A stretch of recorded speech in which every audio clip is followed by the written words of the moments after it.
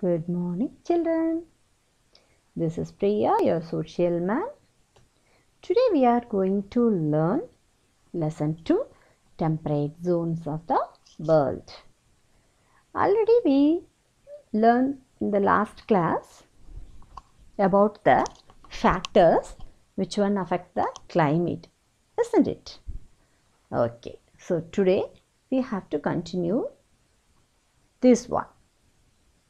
So, in this temperate zones of the world, in this lesson, we are going to study about the 3 heat zones of the world.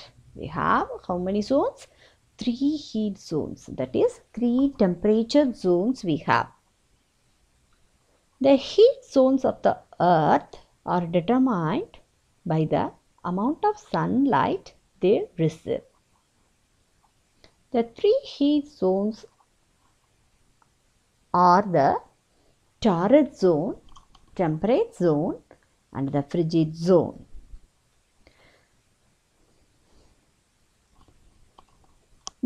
These zones are found in both northern and southern hemispheres.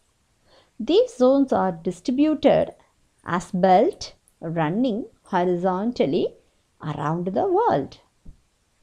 First of all, we are going to learn about the torrid zone.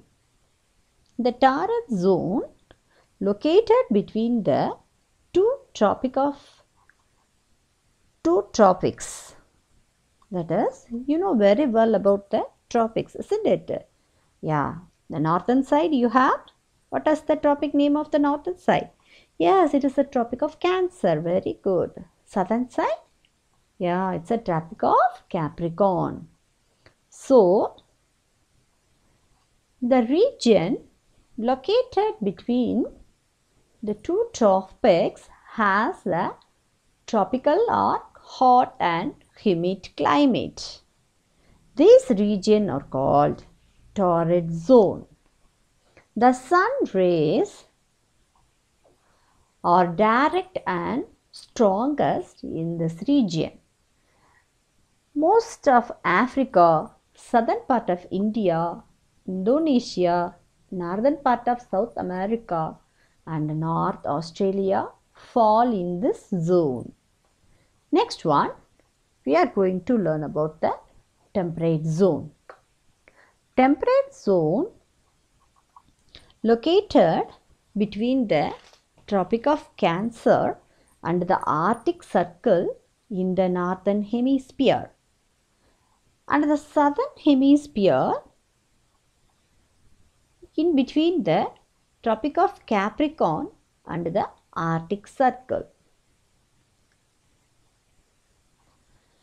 The place, the temperate zone, have moderate climate throughout the year. The climate is neither too hot nor too cold. The temperate zone lie between the torrid and frigid zones. Europe, Great Britain, Central Asia, northern part of India, southern Australia, New Zealand and the southern part of the America lie in this zone. Now we are going to learn about the frigid zone.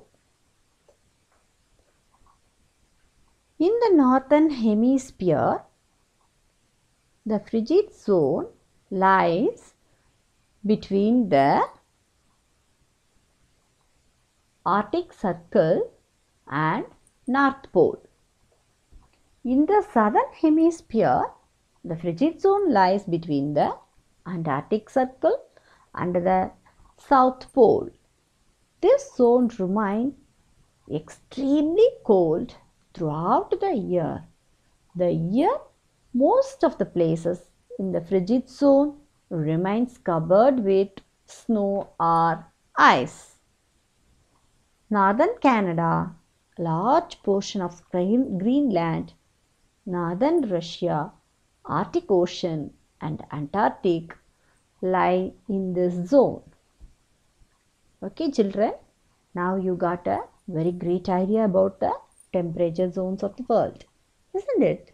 Okay, children. Thank you. We will see in the next class. Thank you, children.